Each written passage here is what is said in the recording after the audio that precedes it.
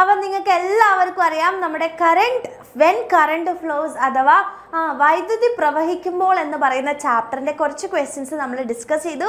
So ബാക്കിയുള്ള കുറച്ച് questions ആണ് നമ്മൾ ഈ ഒരു വീഡിയോയിൽ ഡിസ്കസ് ചെയ്യുന്നത്. അപ്പോൾ നിങ്ങൾക്ക് എല്ലാവർക്കും അറിയാം നമ്മൾ ചാപ്റ്റർ ഒക്കെ അടിപൊളിയായിട്ട് പഠിച്ചിട്ടുണ്ട് അല്ലേ? അപ്പോൾ ആ ചാപ്റ്റർ റിലേറ്റ് ചെയ്തിട്ടുള്ള ഫുൾ ക്വസ്റ്റ്യൻസ് ആണ് നമ്മൾ ചെയ്യുന്നത്. അപ്പോൾ എൻ്റെ കുട്ടികൾ ആൻസർ വേഗം അവിടെ ഇരുന്ന് പറയണം കേട്ടോ. അപ്പോൾ മിസ് കേൾക്കുന്നില്ല എന്നൊന്നും വിചാരിക്കരുത്. അപ്പോൾ നിങ്ങൾ അവിടെ നിന്ന് ഓരോ ക്വസ്റ്റ്യൻസ് മിസ് പറയുമ്പോഴും അതിൻ്റെ ആൻസേഴ്സ് അടിപൊളിയായിട്ട് പറയാം. Okay, ready? അപ്പോൾ ദേ പിടിച്ചോ, നമ്മുടെ ആദ്യത്തെ ക്വസ്റ്റ്യൻ എന്ന് പറയുന്നത് read the following conversation. എന്താണ്?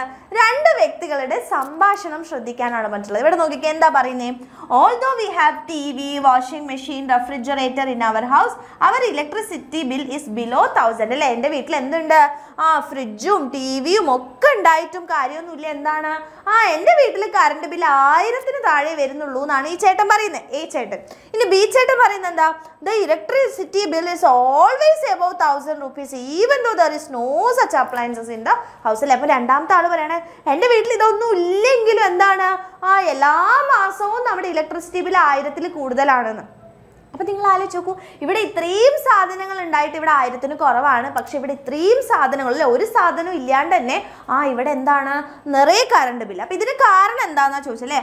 What are the reasons for high electricity bill? ഏതെല്ലാം സാഹചര്യങ്ങൾ കൊണ്ടായിരിക്കും ബിയുടെ വൈദ്യുതി ബില്ല് കൂടിയത്? അപ്പോൾ നമുക്കറിയാം അല്ലേ, വേസ്റ്റ്, അതായത് വൈദ്യുതിനെ വേസ്റ്റ് ചെയ്യുന്ന സമയത്താണ് നമ്മുടെ എന്താ ചെയ്യുക, കറണ്ട് ബില്ല് കൂടുക അല്ലേ മക്കളെ? അപ്പോൾ നിങ്ങൾ ആലോചിച്ച് നോക്കുക, വേസ്റ്റ് ചെയ്യാണല്ലേ? വേസ്റ്റ് ചെയ്യാന്ന് വെച്ച് കഴിഞ്ഞാൽ നമ്മുടെ വൈദ്യുതിനെ വേസ്റ്റ് ചെയ്യുന്നു. അപ്പോൾ വൈദ്യുതിനെ വേസ്റ്റ് ചെയ്യാൻ എങ്ങനെയൊക്കെയാണ് നമ്മൾ വൈദ്യുതിനെ വേസ്റ്റ് ചെയ്യുക? നമ്മളുടെ ആവശ്യം കഴിഞ്ഞു കഴിഞ്ഞാൽ നമ്മുടെ റൂമിലെയും അല്ലെ, അതുപോലെ തന്നെ റൂമിലത്തെയും അതുപോലെ തന്നെ ഫാനുകളും ഒക്കെ നമ്മൾ എന്ത് ചെയ്യാണ്, ഉപയോഗിക്കുന്നില്ലെങ്കിൽ ഇട്ടുകൊണ്ടിരിക്കുകയെന്ന് വിചാരിക്കുക. അപ്പോൾ അവിടെ വേസ്റ്റ് ആയില്ലേ അല്ലേ? അതുപോലെ തന്നെ ടി വി കാണുന്നില്ലെങ്കിലും നമ്മൾ ടി വി വെറുതെ ഇട്ട് വെച്ചിരിക്കുക, അപ്പോഴും എന്താണ്, ടി വി വേസ്റ്റ് അല്ലേ? അവിടെ വൈദ്യുതി വേസ്റ്റായി. അതുപോലെ തന്നെ നമ്മൾ എപ്പോഴും അയൺ ചെയ്ത് കഴിഞ്ഞാലും പ്രശ്നമാണ് അല്ലേ? എന്നും അയൺ ചെയ്യുമ്പോൾ കുറേ കറണ്ട് ഉപയോഗിക്കും അല്ലേ? അപ്പോൾ അതിന് പകരം നമ്മൾ ഒരു വീക്കിലേക്കൊക്കെ ഒരുമിച്ചാണെന്നുണ്ടെങ്കിൽ വലിയ കുഴപ്പമില്ല അല്ലേ? അപ്പം അങ്ങനെ ഒക്കെ ആണ് എന്തുണ്ടാവുക. അതുപോലെ തന്നെ സ്ട്രീറ്റ് ലൈറ്റ്സ് നമ്മൾ രാത്രി ഇടുന്ന സമയത്ത് പിന്നീട് രാവിലെ അത് ഓഫാക്കാൻ മറന്നു പോവുക. ഇങ്ങനെയൊക്കെ ആകുമ്പോഴാണ് നമ്മളുടെ വൈദ്യുതി പാഴാവുക. അപ്പോൾ വൈദ്യുതി പാഴാവുന്ന സമയത്ത് അവിടെ കറണ്ട് ബില്ല് കൂടും. അപ്പോൾ ഏതൊക്കെ രീതിയിലാണെങ്കിലും ഫ്രിഡ്ജ് ഇടയ്ക്കിടയ്ക്ക് ഓപ്പൺ ആക്കുക, ഇതൊക്കെ നിങ്ങൾക്ക് എഴുതാം കേട്ടോ. ഫ്രിഡ്ജ് ഇടയ്ക്കിടയ്ക്ക് ഓപ്പൺ ആക്കി കഴിഞ്ഞാൽ വേസ്റ്റ് ആവും അല്ലേ? റൂമിൽ ആവശ്യമില്ലാതെ തന്നെ ലൈറ്റും ഫാനുകളൊക്കെ ഇട്ട് കഴിഞ്ഞാൽ വേസ്റ്റ് ആവും. ടി വി ഉപയോഗിക്കാതെ തന്നെ ടി വി ഇട്ടാൽ എന്താണ്, ഇതാവും. അതുപോലെ തന്നെ ഇൻകാൻഡസെൻ്റ് ബൾബുകൾ ഉപയോഗിച്ച് കഴിഞ്ഞാൽ, ഇൻകാൻഡസെൻ്റ് ബൾബ് നിറയെ കറണ്ട് വലിക്കുന്ന ബൾബുകളാണ്, മഞ്ഞ കളർ ബൾബ്. അപ്പോൾ അത് ഉപയോഗിച്ച് കഴിഞ്ഞാൽ കറണ്ട് വേസ്റ്റ് ആവും. അപ്പോൾ ഇതൊക്കെ ആയിരിക്കാം ഇവിടുത്തെ കാരണം എന്നുള്ളത് അവിടെ എഴുതി കൊടുക്കാം. ഓക്കെ, അപ്പോൾ അടുത്ത ക്വസ്റ്റ്യൻ എന്താ പറഞ്ഞിരിക്കുന്നത്? Careless handling of electrical equipments may cos accidents.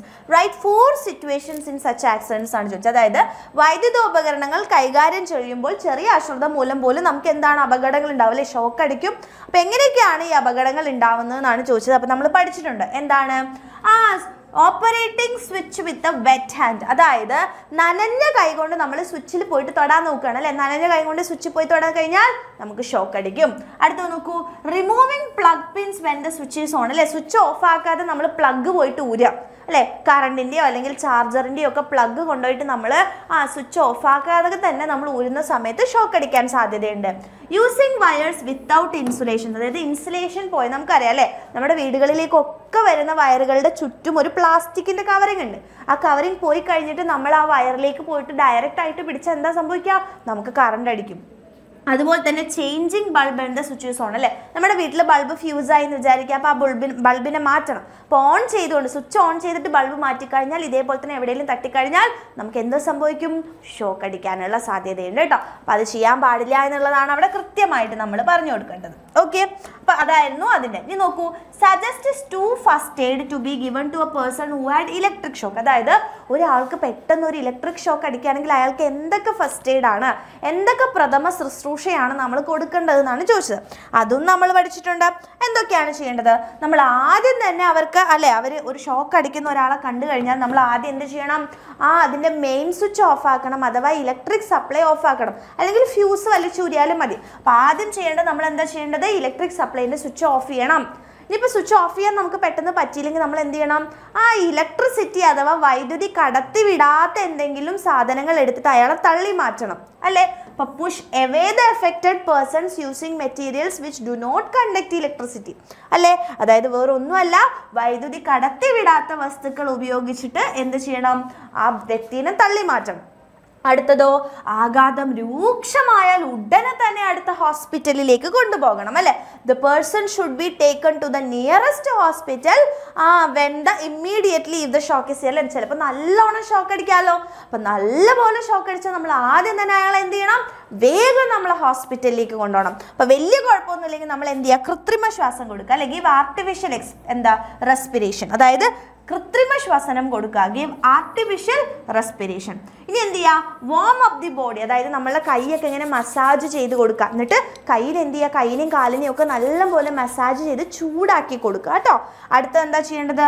നമ്മുടെ ഹാർട്ട് ബീറ്റ് അല്ലേ? ചിലപ്പോൾ ഷോക്ക് അടിക്കുന്ന സമയത്ത് ഹാർട്ട് ബീറ്റ് ഇങ്ങനെ കുറഞ്ഞു പോകും. ഹാർട്ട് ബീറ്റ് കുറഞ്ഞു പോവുകയാണെങ്കിൽ നമ്മളിങ്ങനെ CPR എന്നൊക്കെ പറയില്ല, അതായത് കൈ ഇങ്ങനെ വെച്ചിട്ട് അമർത്തി അമർത്തി മെല്ലെ മെല്ലെ റിലീസ് ചെയ്യുക. അങ്ങനെ എന്ത് ചെയ്യണം?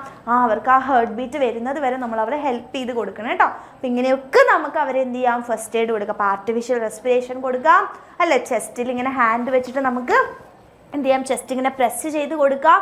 അതുപോലെ തന്നെ നിയറസ്റ്റ് ഹോസ്പിറ്റലിലേക്ക് കൊണ്ടുപോവാം. അതുപോലെ തന്നെ എന്താണ് ബോഡിയൊക്കെ നല്ലപോലെ വാമപ്പ് ചെയ്ത് കൊടുക്കാം. ഇതൊക്കെ നമ്മൾ ചെയ്യണം കേട്ടോ. Okay, ready, സെറ്റാണോ? ഇനി അങ്ങനെയാണെങ്കിൽ അടുത്തൊരു ക്വസ്റ്റ്യൻ നോക്കിക്കേ. In the above circuit when 4 cells are used instead of 1 cell, the fuse wire is melted. What could be the reason for it എന്നാണ് ചോദിച്ചത്. അപ്പം നിങ്ങൾ ആലോചിച്ച് നോക്കുക, ഇവിടെ നമ്മുടെ ഫ്യൂസ് വയർ ഉണ്ട് അല്ലേ? എന്താ ഫ്യൂസ് വയർ ചെയ്യുന്നത്? ഈ ഫ്യൂസ് വയർ ഇപ്പോൾ ഒരു സെല്ലിലായിട്ടാണ് കണക്ട് ചെയ്തിരിക്കുന്നത്, അതായത് ഒരു ബാറ്ററി ആയിട്ടാണ് കണക്ട് ചെയ്തിട്ടുള്ളൂ. അതിന് പകരം നമ്മൾ എന്ത് ചെയ്യാണ്? ഒരു 4 ബാറ്ററി കണക്ട് ചെയ്യുക. നിങ്ങൾ ആലോചിച്ച് നോക്കൂ, ഒരു ബാറ്ററിയിൽ ചിലപ്പോൾ കുറച്ച് കറണ്ടേ വരുള്ളൂ. അതിന് പകരം 4 ബാറ്ററി കണക്ട് ചെയ്യുമ്പോൾ എന്താ സംഭവിക്കുക?